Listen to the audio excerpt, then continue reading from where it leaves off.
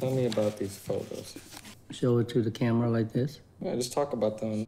Here's a picture of our baby at the time, David. April 17, 1975, when everything changed in Cambodia. My mom survived with 6 children, make our way to Michigan. When we first came to Bad Axe and opened up a donut shop, we didn't exactly fit in. We live in a community that's 97% white. In a town with less than 4,000 residents, it's not easy making a living off of donuts. So eventually, we decided to change it into a restaurant. It felt like building the American dream.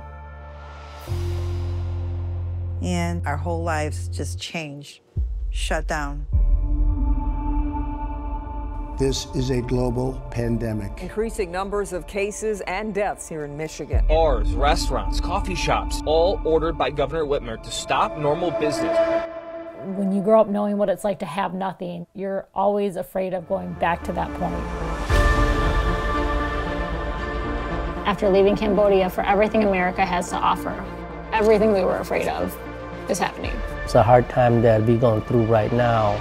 Every day is a battle. If something happens to you, nothing matters anymore. Racist rhetoric against Asian Americans has become a real problem. If this community turns against us, then our whole lives can be wiped away. You're going to end up digging yourself your own grave.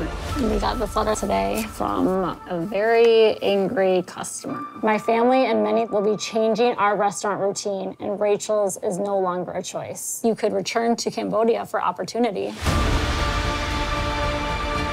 Our frustrations with Bad Axe have forced us that much closer together as a family. I look at Bad Axe and I don't ever want to give up on it. It's a place that I see hope in it.